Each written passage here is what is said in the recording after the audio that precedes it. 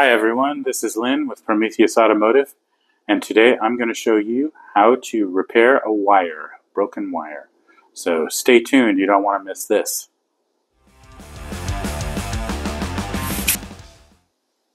Alright, got a couple wires here that I'm going to use to represent a broken wire on your car. And this is the current best repair that the auto manufacturers want us to be using. This is a butt connector, but this has built-in weather protection. So basically a heat shrink on the ends here that seal out moisture. So this is what they want us to use. The older repair type of repairs would be more like if you were to take the ends of the wire, strip them so that the conductors are exposed, and then wrap them around each other, and then you'd solder this connection, and then put heat shrink around that. And that's a good repair. You can still do that, but the reason why auto manufacturers want us to be using these weather protected butt connectors is because the soldered joint is more likely to crack. It makes it more brittle. So they don't want that. They want this to be more flexible. So I'm going to show you how to do this. Use this type of connector.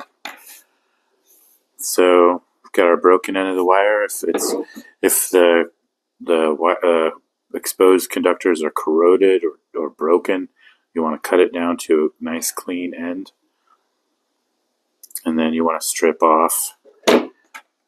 You want to strip off this amount of the insulation to expose the copper wires, about this much to fit inside the butt connector.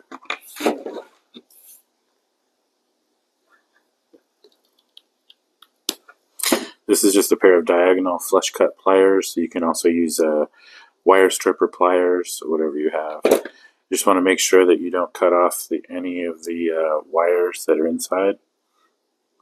Then give it a little twist just to keep them all together so that they'll go into the butt connector nicely. And then I'm going to check to see if I have the right length here. I want the insulation to go right up to the end of it. So that looks pretty good. It's going to try to get it right in the middle there. And then you slide it into the metal part of the butt connector.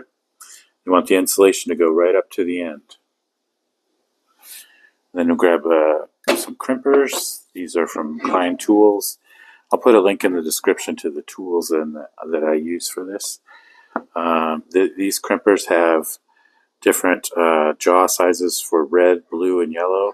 Red is the smallest. That's the one you're going to use most on cars, because car wires, most of them can be pretty small because they are only concerned with sending voltages, like for sensors and computer wires. Don't really need a lot of current for that, so they can be small, 16, 18, 20 gauge even. So you're going to want to put this right into the jaws of the crimpers on the side that you have the wire inserted into. Put it in there, and then squeeze. I'm gonna hold this wire to make sure it's pushed all the way in.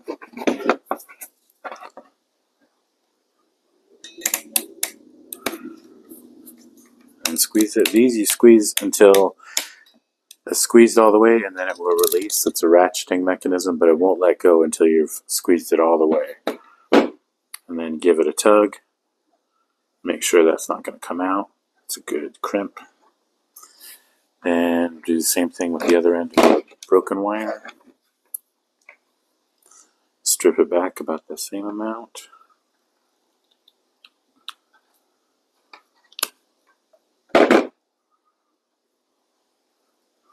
Give it a little twist.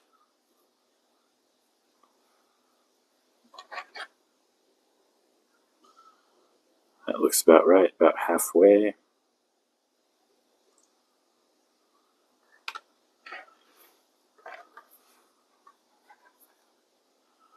And I'm going to keep it in there. Put it right in the jaws.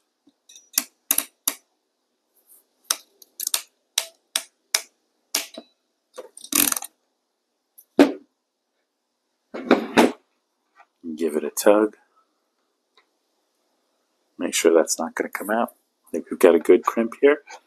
And then in order to shrink these, the ends of these to make the weather seal, we're going to use a heat gun. You can also use like a lighter.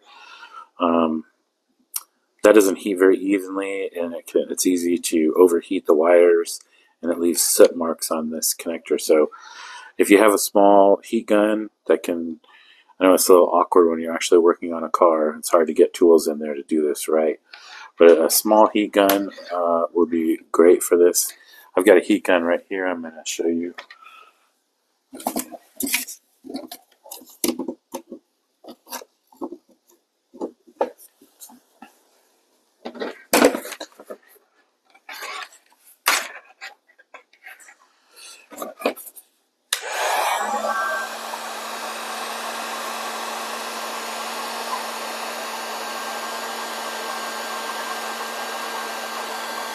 Just want to try to heat this evenly.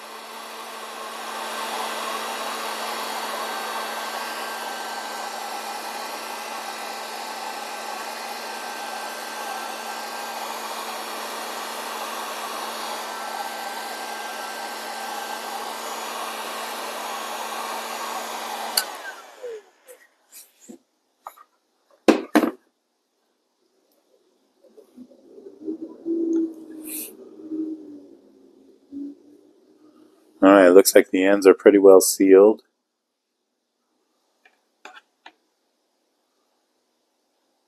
So no water is going to be able to get in there. I'd say this is a pretty good repair. Alright.